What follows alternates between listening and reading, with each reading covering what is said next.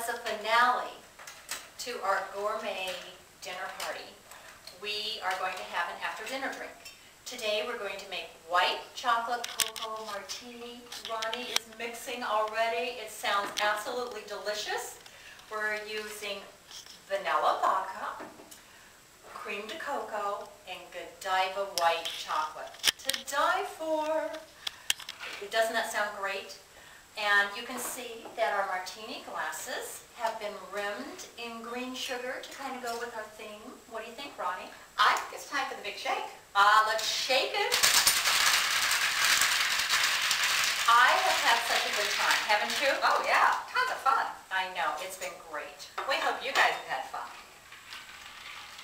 Now we're going to pour this. It looks like milk, but just remember that this is adult milk.